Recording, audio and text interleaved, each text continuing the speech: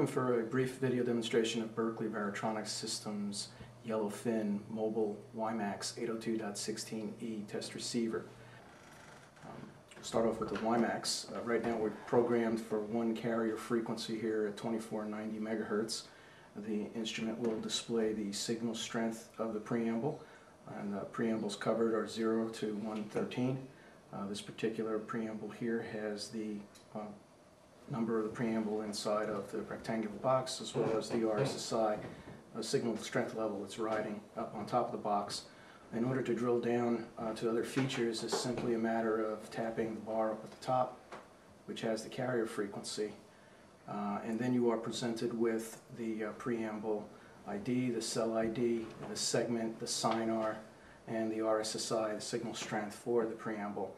In this case, here in the lab, we only have one preamble up at this time. It's preamble 16, and the RSSI is riding about the high negative 60s at the moment. We have some drill down screens where we do some unique things in the industry. In order to get to those, you simply tap the particular preamble number that you're interested in up here in the list. This screen presents the signal strength over time. There are high and low watermarks on it, and it does contain about 20 seconds worth of history on the signal strength of the preamble. Up at the top, we then also relist the information for that particular preamble. To get to the other screens is simply a swipe of this one here. And now what we're doing is we're looking at the frequency response of the preamble itself. In addition to that, we can also make measurements in the time domain. Berkeley's product has the capability to make RF multipath measurements of the preamble. This particular screen, the y-axis is percentage of correlation. The x-axis is in time, in microseconds, or time in symbol. What we can see here is that we have a very nice pronounced peak at the 0 time interval, and there are no reflections out in time here, either in microseconds or fractions of a symbol time. We have color-coded this to represent different fractions of the symbol time in time, and depending on what your guard interval is, would indicate whether you can tolerate multipath within the first increment out to the second, third, or fourth, and then again what would be not tolerated by the system and cause problems. Another swipe of the screen would display a newly created screen where we show the preamble and the SINR over time, each of which have their high and low watermarks on there, and each of which have about 20 seconds worth of history. Then I can do only the SINR over time. Last swipe will get you back to the preamble RSSI over time. These two boxes here would either return me to the particular carrier frequency that I was fixed on, or to a scan list. The scan list is created by pulling down the menu and inputting the frequency using this keypad, where it would get built up on the left-hand side of the screen, and we can have multiple frequencies set up.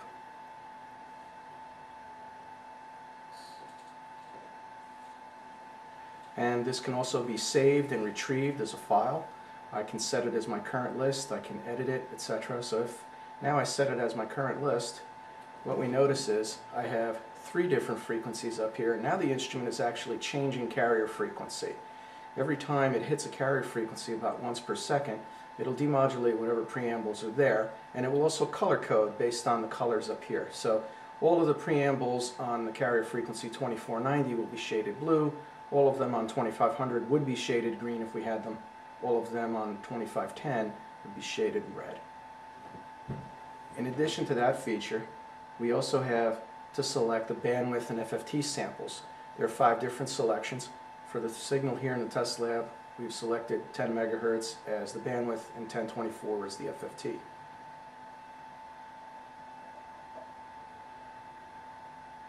The instrument also has a very nice feature called signal search.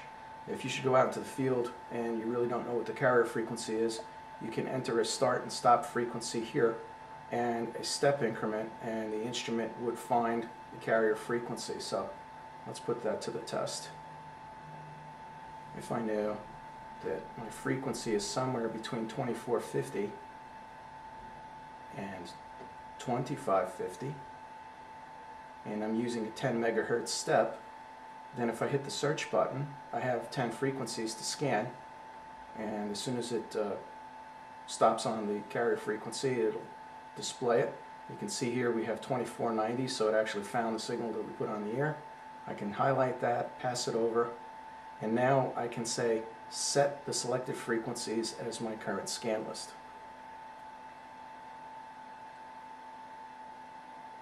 We can also do some signal preamble filter and averaging here with regards to the RSSI over time and the preamble SINR over time. The instrument is capable of demodulating the Wimax signal over a very wide frequency range, which gives our product another unique capability. Anywhere between 2 gigahertz and 5.9 gigahertz, if you have any mobile Wimax 802.16e activity, the instrument will be able to demodulate it and show you the measurements that we have gone through just prior. Of course, this wouldn't be complete unless we are able to log the data, and in this case it's simply a Windows-driven thing where you would open up the log feature, you would create a file name and a folder and save that, and then of course as soon as that started we would be logging the file, and the file would be geocoded with the 12-channel GPS receiver that would be locked to the GPS signal, for example during a drive study. There's a tool called screen capture. At any time if I wanted to take a JPEG file snapshot of what I'm seeing on the display screen of the tablet PC. The instrument also has a power status screen because our module, which is sitting behind this tablet PC, has a built-in lithium-ion rechargeable power source, and this status screen is basically telling me that it's fully charged and it's accurately tracking its charging voltage. The other thing I'd like to call your attention to is I've mentioned briefly the GPS. There is a toggle here for a screen that will give you the current GPS status. Here we display latitude, longitude, date, time, number of visible satellites, number of tracked satellites, and the status, which is very important.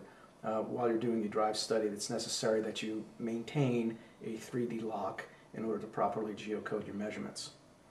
One of the final features of the Yellowfin is its ability to measure signals in a spectrum analyzer mode. And what you'll find here is a very sophisticated laboratory grade spectrum analyzer feature. Here in the lower left hand corner is an extremely important feature called a trigger, which is what I'm using now in order to synchronize the trace with the OFDM signal that's on the air. Without the trigger mode on, I would simply be in the asynchronous mode. Up in the upper right hand corner we have 3 different color traces.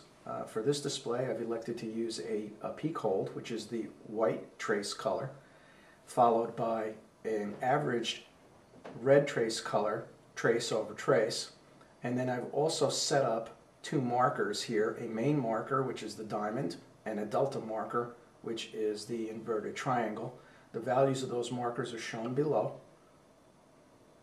What we're showing here on the screen is a simple power profile of that 10 megahertz channel that we have on the air for the test signal. But out in the field, what you want to do is you may want to do spot studies or drive studies for clear channel analysis to make sure that you don't have any other signals there that shouldn't be there that would compete, whether or not they are Wimax signals or some other sources. That brings me to the conclusion of the demonstration here for the Yellowfin for a mobile Wimax 802.16e.